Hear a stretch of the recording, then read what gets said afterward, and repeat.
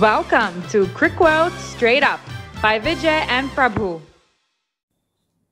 Kia ora tātou, nao mai haere mai ki te Crick World Straight Up na Vijay ako Prabhu. Tēnā koutou, tēnā koutou, tēnā koutou katoa. Hello and welcome back, friends. Remember to like, share and subscribe and hit that notification bell so that you don't miss a single video from us. Today we are going to cover the recently concluded series between South Africa and New Zealand held in our own backyard, actually in Christchurch. It was a two-test series which just finished a couple of days ago. Getting into the first test, South Africa had just beaten India in a home series and were full of confidence. But when they came to New Zealand, things began to go horribly wrong. South Africa batted first in the first innings of the first test and were bowled out for 95, Hendry taking a career best 7 for 23. This was South Africa's lowest score. The pitch was green, but South Africa could have batted a lot better. Now, when New Zealand came to bat, it was expected that South African bowlers will extract the similar kind of help which the New Zealand bowlers did. Hendry made 100 and Tom Blundell nearly got 100. So eventually New Zealand managed to score 482 all out. Yes, and conceding a big lead, South Africa were expected to do a lot better in the second innings, but they folded up for 111 runs. Tim Southee getting 5 wickets, and the player of the match, Hendry. How could he keep him out of the game? He got a couple of wickets as well. Yes. This was South Africa's second largest defeat in the history of their Test cricket. That's correct. And this was also, incidentally, New Zealand's first victory in 18 years. The last time they won was in Auckland in 2004. So for the last 90 years, in about 46 matches, New Zealand has only managed to beat South Africa 5 times. And on to the second test in Christchurch. The first test went horribly wrong for South Africa in every possible way. The swing and pace of the New Zealand bowlers proved too hot for the South African batsmen to handle.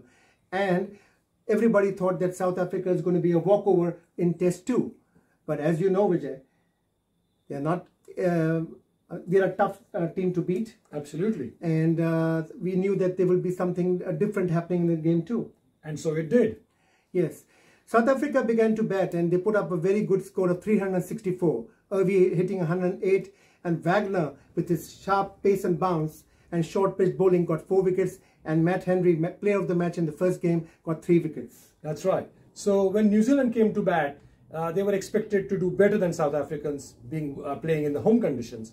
But somehow, Kagisorabada had a different view. He took 5 wickets, Marco Jansen took 4 wickets, and luckily, I say luckily is because, with the greatest of respect, that Colin Grand Homme actually made 120 and Daryl Mitchell 60, and on the back of that, New Zealand were folded for 293 in their first innings. So South Africa got a lead of 71 runs on the first innings, and they went into bat trying to make New Zealand have a big score to chase on the batting fourth. They actually did a very good job. 354 for 9. They ended up with Kyle Veteran, the wicketkeeper, scoring 136 and Rabada chipping with an important 47.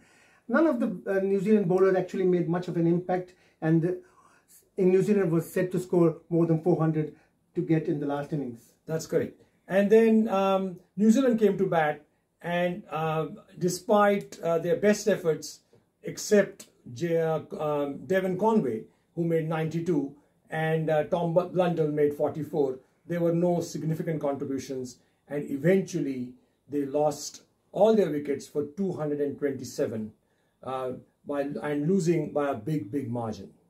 Yes, and actually the story behind this is now, for 90 years, New Zealand has been unsuccessful in beating South Africa in any kind of test series, home or away. Correct. And that record has still not been broken. That's exactly right.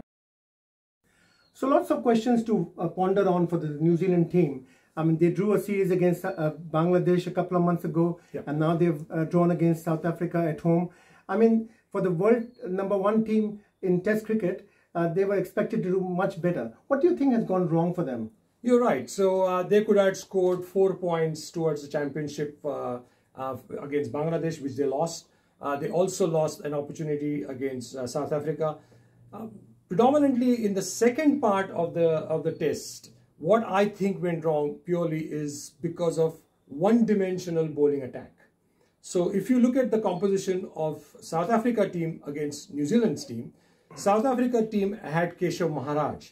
Now Keshav Maharaj did not score a number of runs or took 5 or 6 wickets, but he took pivotal wickets in the last innings of New Zealand. He took 3 wickets and all important wickets. That was one of the reasons why I think New Zealand team misread the pitch conditions, and they expected it to be green and they expected to go on for 3 days maximum, whereas the match progressed to 5 days. Yeah. And the rough patches came into picture, and Keshav Maharaj brought in his acumen with his left arm off spins. Yeah, that's so true. Because I remember making a comment when New Zealand played Bangladesh that they omitted the guy who took 10 wickets in an innings against India. They left him out. Yeah. And to play a predominantly pace attack against Bangladesh, that backfired as well. Okay. So plenty of questions about the team selection as well. They could have included in one of the games here, but they chose not to. Exactly. And the one more thing, Brendan McCallum actually summed up a very, this particular series tied up, although I consider that it's a loss for Black Caps. He summed it up very nicely. He said, if there is lateral movement, New Zealand is the best team going at the moment. But when there is no lateral movement, they struggle, and they struggle very badly. And this is another evidence of that particular summing up of Brendan McCallum. Absolutely, Vijay. And now we'll have to wait and watch how the selection policy changes over a period of time in the next few games, with New Zealand having a lot of ranking points on the table, and they stand to lose basically that top position very quickly. Yeah. Well, they're likely to, they're actually scheduled to go to England next. So maybe familiar conditions and Black Caps will do. We wish them all the very best. The important part here is that even though they were beaten at home, they were beaten by a team which actually performed very, very well on all 5 days of the match. And that's all, friends, from us. And we'll see you next time. Don't forget to share, like, subscribe, and don't forget to hit the notification bell so you never miss a video. Matewa. Thanks for watching. Remember to like, share, and subscribe. Also, don't forget to hit the notification bell so you won't miss another video.